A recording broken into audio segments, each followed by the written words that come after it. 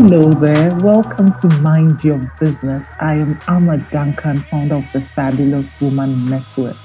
Mind Your Business is our weekly podcast which allows us to talk about business and leadership and things that will help us grow so that we can create wealth and impact people. I bring you greetings from Osei. This week on Mind Your Business, I am interviewing a very fabulous young woman. She calls herself young, so I can also add that she's young. And I've had the privilege of knowing her for about 6 or so years. She's amazing. And today we get to hear a bit of her story. Her name is Mrs. Fatimatu Osei Mensa. It's actually Fatimatu Osei Mensa. I call her Faith. She is the managing director and business owner at Terfa Possibility, Fabecks Designs, and FamGlobal Cleaning and Rental Services.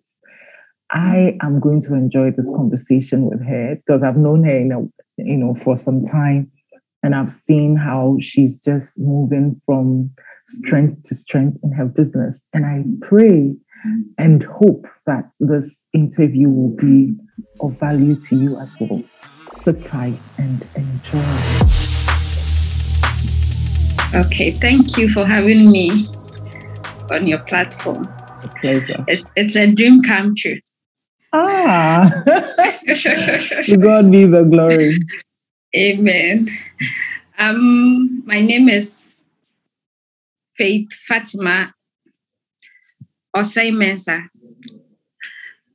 and I am an entrepreneur and a graduate from Regional Maritime University. I am just 30 years old. It's not just so. But and I'm currently running Terfa Possibility and FamGlobal and then Fabecks Design. With Fabecks Design, I'm more or less like an investor or an associate kind of. But with Terfa and then FamGlobal, I'm the sole proprietor for those two businesses. Wow. So that's what I do for now. That's impressive that you have 3 businesses, because the third one, you're an investor as well. That's amazing. I mean, I am saying it's amazing because I know a bit about you. How did a regular Ghanaian girl like myself, who didn't come from a lot of money, ended up having 3 businesses? What's the journey about you becoming a businesswoman? It all started in 2017. I had a call from Amma Duncan. She said, Faith, I have a friend who supplies diapers. I think you can be able to sell this. So take her number and call her. I said, okay. And she didn't even think whether I had money or not. No, before then, remember? Before then, we knew each other already. So maybe you should let people know perhaps how we met first. Yes. So I met Amma at Fabulous Woman Speak, I think in 2016. Yes. That was where I met Amma. Yes. And there were a lot of people. I don't know how I managed to get her number. And she managed to put me on, I think, 2 programs of hers, which had been a blessing. Yes. Free, I didn't pay. That was favor. I don't have money. I was just favored. So when she gave me the contact, I called the person, I picked up few booths, sold them out. Then that was how I started. I was working then. Then I realized, okay, I can do something out of this business. So let me resign. I resigned from my job knowing I didn't even know where I was going to feed from. But I just had faith that this small business I'm starting can help me. So that's how it began. And then from just 2 packs, then it increased. And along the line, I met my husband. And I spoke to him about my business. I said, see, this is the business I want to do, but I don't have money. And I know a lot of young men don't trust women nowadays. So just have the faith. And I said, okay. He gave me money to get a shop. And then with small money, I think I was having like, after getting the shop, he gave me like 2,000 or so I could get a lot of stuff. And then I started with diaper, tea roll, and soap in the shop. That's how I started. And I added mobile money to it. And then alongside, I got a contact and I started doing transfers to Nigeria. So that's how it began for me. And gradually, the shop grew from just 10 to more and more and more. And I started adding cosmetic stuff to it. Perfumes, creams, whatever. And now we've added gift items. We've added a lot of products to it. So that's the journey so far. It hasn't been easy. It wasn't easy, but God has been faithful. I always say that God has been faithful. Whenever I'm sharing my story, I always say it is God. It's the God factor, because it's not easy starting a business with no mentor, nothing, and then you've come this far. It's just by God's grace. It's just by God's grace. It's indeed by God's grace. I mean, you've really done well for yourself. Looking back at 2017 and within, I think so, it's 5 years now, you've expanded. You started from a couple of diapers and you've expanded it. So how many shops do you have for Terfa Possibilities? For Terfa, we have 2. Mm-hmm. It used to be 3. I closed down the 3rd shop. Yeah, 2 shops for Terfa. It's really inspiring to think that you didn't start with a lot in the beginning, but gradually God brought the right people to help you to expand. And now you are also employing other people, right? Yes. How many people have you employed? I've employed 4 people. Wow. We used to be 7. But they have been laid off. Okay. So we are 4. Aside that too, I've been able to raise young ladies who are doing so well for themselves. Because I remember very well, Madam Khan told me, said, if you get better, don't let it stay there. Get somebody and mentor. So I'm doing that. The Fabecks actually is a young lady who had finished training in sewing, and she has no money. So I'm just mentoring her so that she can get somewhere. There's another lady too I've mentored. She's also having a wine shop now. She started small, and she's also doing so well. I'm so happy. Like I've been able to mentor others. And imagine that they will also mentor others and just keep going and going. And that's exactly how it should be. We all get help from other people, and then we are also expected to help other people. That's so beautiful. Thank you for sharing and giving me goosebumps. Thank you so much. That's really beautiful and inspiring, because somebody could be listening to this somewhere thinking, oh, I don't have much. And like you said, at the time I called you, you didn't even have money, but somehow you made it work, And I remember, I think we even fought because you didn't go right away or something. I wasn't happy at all. So why did you two go for the things like, I'll go? Oh, yeah. I'm so grateful, like, for pushing me in a way. I'm so grateful. Yeah. When you use that word push, I've been accused of being too pushy sometimes, but thank God that at least sometimes the pushing gets somewhere, Yes, exactly. Wow. To God be the glory. Now, as you were speaking, you mentioned that there's been a few challenges. Of course, you're a young Ghanaian woman and you have a very full life at home and all that. You have a ministry where you are helping young girls as well. You're trying to manage your own 3 businesses and all. So when you say challenges, for someone listening who is inspired or is also considering, I also want to start something small. What one major challenge can you share with this person that's beware of this, or I faced this challenge and this is how I managed it? And so I know you can also do it. Sure. In the beginning was money, but along the line, it's got better. The other thing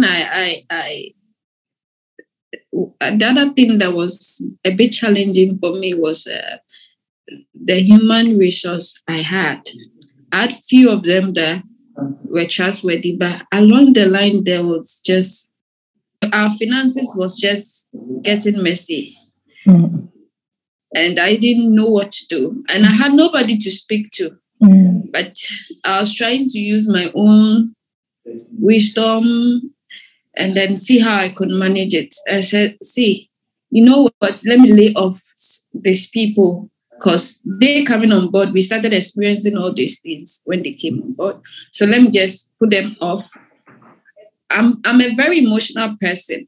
Mm-hmm. I'm somebody, when I employ, I don't just think about me paying you. I go beyond just paying you to build a relationship with you. I see you like a family. So I was thinking like, hey, if you let this person off, what would they feed? Knowing their story and all that. But I had to, because the business, the finances of the business is not, it's coming down. And if I joke, like everything I've labored for will just come down. So I just had to let them go. So that was a challenge for me, like letting somebody go because they don't have anything to eat. And you have to let them go. It's very tough. Yeah. Very, very tough. Yeah. So because of that, I find it difficult employing people. Like, but with my business, I know that by now I should have like at least 10 or more. But I'm too emotional. And so it's very challenging for me. I'm so emotional when it comes to human beings and them. Yeah. I can imagine. I can imagine how hard it can be when you care about people. You want to make sure they are okay, but at the same time, they are doing something wrong and you have to let them go. And I think as leaders, these are some of the tough decisions sometimes you have to make. And God be with us. God be with us as we make it. You mentioned that 2 key tools that are important for you as a businesswoman are transparency and honesty. Tell us about these. When I started my business, I met with my transfer business. I met a total stranger that I don't know from anywhere. But the person gave me the opportunity to use his platform to do my business. So the only tool I had was to make sure that I was so open to him. And then very truthful, because it involved money. Because where he was and where I was too, it's a long distance. I cannot be traveling to his side all the time to give his money to him. But one thing that I had to learn to do was make sure that if it is 1 cedi I have to give him, I have to make sure the 1 cedi goes. Whatever calculations I have to do for him, I have to make sure that it is accurate. Because sometimes he doesn't look at his calculations. Sometimes he can leave money with me days and then money is very tempting. Like, okay, this person is not ready to take the money. Let me just take 10 cedis and use before he comes. But I made sure I never touched his money. What is not mine, and it says I gave it to him. And with my customers, till today, I have customers that leave their money with me. Like, okay, keep this money for me. I'm not using it now. And the way they gave me the money, that's the same way they come back, and then the money is so I was able to build trust with my customers. And they find it very difficult going to other places because they know that, okay, with Faith, my money is safe. Everything is safe for me. Get it? If a transaction doesn't go through, I make sure that I quickly inform them, this is what has happened. So don't panic, don't be afraid, be patient. It will be done for you. Get it? Because money issues, if you are not careful, to create a lot of problems. So that was what helped my business a lot. Like being very honest. If I don't have what they want me to do, if I don't have, I tell them, okay, you know what? Your transaction will be delayed because I don't have the amount you want me to send at the moment. I don't collect the money and be lying. Oh, I've sent it. There are people who do that. Meanwhile, the transaction has not been done. And I made sure they know what is going on. Okay, this is what is going on. Sometimes people say it's not good for business, but that really helped me build a customer relation with my people. Especially with Nigerians, they have a lot of my Nigerian people. they have trust issues. But once you are able to break that barrier, trust me, you're good to go with them.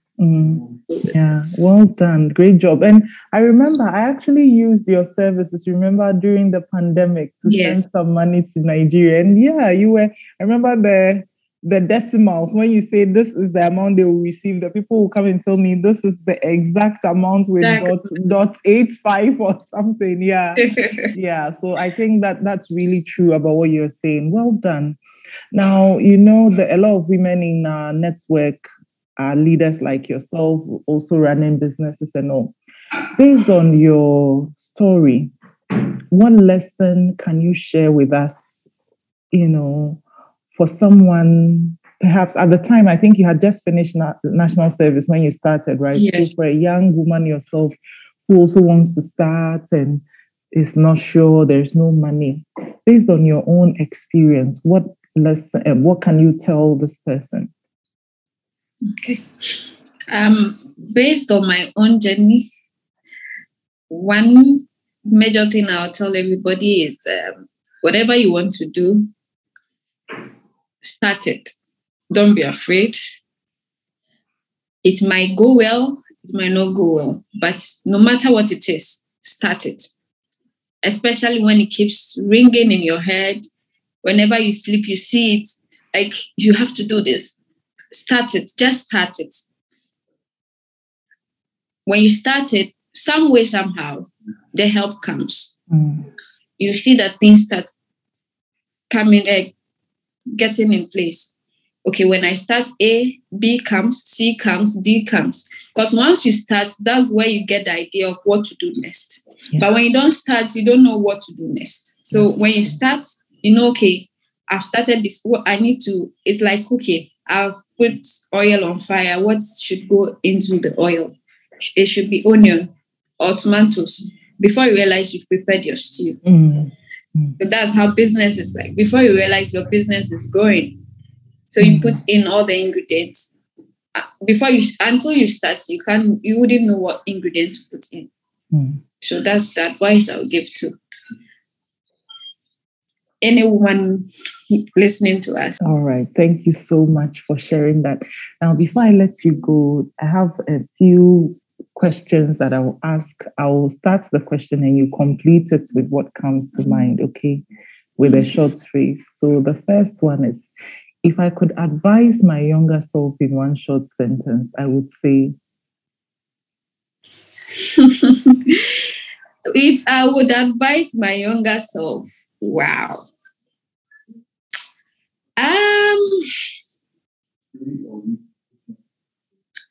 Life is beautiful. Oh. Take every opportunity serious. Mm. Don't let any opportunity slide by. Any opportunity given you, take it serious. If somebody comes to say, okay, sell pens, and you feel in your spirit that I have to sell pens, start it. Pens. Those pens could bring you the money you're looking for. Fabulous. Thank you. The second one is I am fabulous because I can do anything I set my eyes on and I set my heart to do. I can do them. Thank you. The final question. One book that has greatly helped me in business is? Sorry, I didn't get that. One book that has greatly helped me in business is? Rich Dad, Poor Dad. Oh, Faith, stop it. Do you know what just happened? I'm using the headset so you won't hear it. When I asked that question, my husband said, Rich Dad, Poor Dad, and you also said it at the same time. This is so Rich Dad, Poor Dad. Wow. I love that book, right? Yes. You actually made me get that book. Oh, all right. Yeah. And I got the other one. He has the investment something. Yes, Poor Dad investment. So I got the two books and it really helped me. Oh, that is so good to hear. Right. So I know that you've recently opened your new business, and that's something new and exciting in your business. Please tell us about it and how we can be part. Yes. FamGlobal is the new baby on board, and it's a grocery shop. We are looking at selling at a very low price. Things are a bit difficult, so we've put just tiny profit margins so that everybody can buy. We are looking at going bigger and being able to supply homes with all their groceries. You stay in your house, you get your groceries delivered to you in your home. So that you don't have to go to the market or drive through the traffic and then get your groceries. So now that's what we are doing with FamGlobal. Wow. And so far we are getting orders, so we want more orders. So where would people find you? So, I mean, for someone, and are so you are based in Accra. Are you piloting this in a small part of Accra, or is this? Cross Accra. From now on, across Accra. Okay. So how do people find you? Okay, you can find us on the Nungwa-Buade Road. FamGlobal is located at Nungwa-Buade Road. And you can also find us on Instagram. That's FamGlobal Ventures. That's together, FamGlobal Ventures. And you can also send us email on famglobalghana@gmail.com. Okay, excellent. Or you can call us on 050-384-3633. Wow, well done, Faith. You've really lived your name, Faith. Well done. You are so inspiring. There's something you did. I can't tell everyone, but that gesture you did out of the blue, it was so inspiring for me. And God bless you. God bless you for sewing into the girls. And I know you will do more. You've been called to more, and God is helping you to do more. Very soon I'll say, I know a lot of millionaires. Let's talk to Faith. Who can give us $1 million for this project? Amen. And it is possible.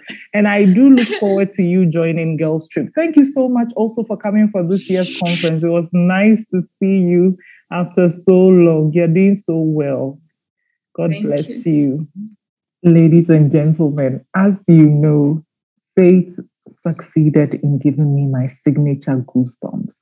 I love her story. It's just a bit that she shared. She didn't share a lot of the painful parts. Of course, and the other joyous parts, but at least this gives us an idea that no matter where you are, you can start with something and that thing can grow to be a blessing for other people. I mean, look at her now, investing in the lives of other young people. Imagine if we all do this. You are blessed and you bless others. You are blessed, you bless others. It will just have a ripple effect and everybody can receive their own blessings through other people. So anyway, I hope this interview was a blessing to you. I know that I have been blessed, and listening to her, I've been recharged.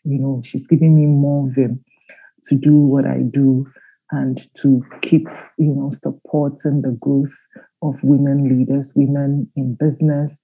I know that I am also growing through it. Other people are blessing me. And as I help other people, my own blessings also come. And I hope there's a message in there that you are going to run with as well.